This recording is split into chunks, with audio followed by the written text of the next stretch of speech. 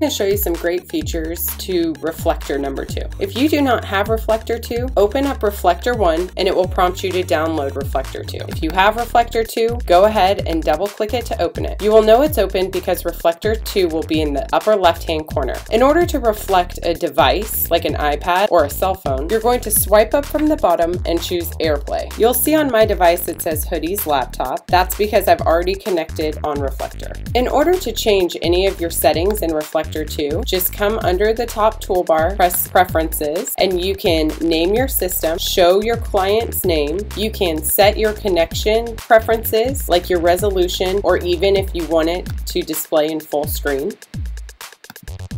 You can also choose how you want to record. If you want to record your lesson directly from your device that you're reflecting, go up to the left record button and press record. The numbers moving will show that it is recording. If you want to add sound, you will have to click the Reflector app in the upper right hand corner and choose the microphone to record your voice. If you would like to toggle between what's happening on your device and your own voice, just press the webcam button in the upper right hand corner. This allows face-to-face interaction with your teacher.